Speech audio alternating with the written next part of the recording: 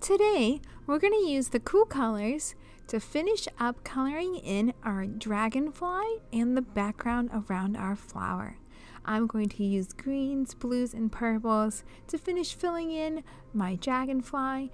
You can use any combination of these cool colors to design your dragonfly.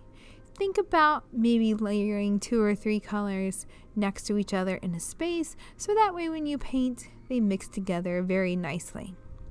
I'm going to put a couple different colors next to each other, so that way again, when I paint these spaces, it makes it look more three-dimensional because there's more than one color in that space.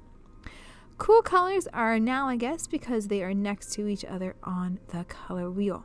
Make sure you color in those background spaces as well. The space between the flower petals is your background.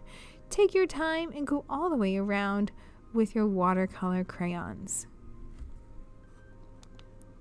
Once you have colored all the way around your picture with your watercolor crayons, I am going to start applying the water to my picture.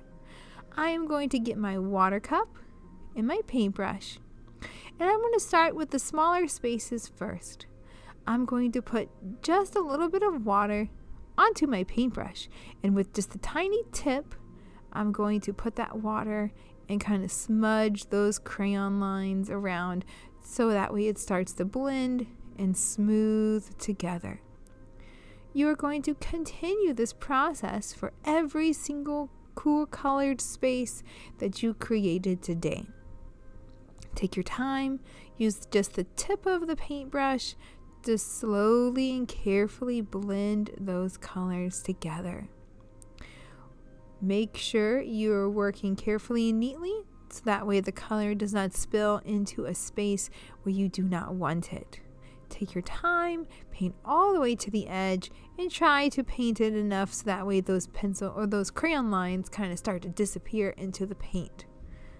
Once you have painted the entire picture, don't forget, make sure you don't miss a spot. Paint that background, paint carefully, paint slowly and neatly. In your bigger spaces, you may want to push all the way down with your paintbrush to get that wider edge of it. But when you get to the small corners, you might want to just touch with the very tip of the paintbrush. Once you are done, please make sure you clean up all your materials, put your art on the drying rack, and you are all done today.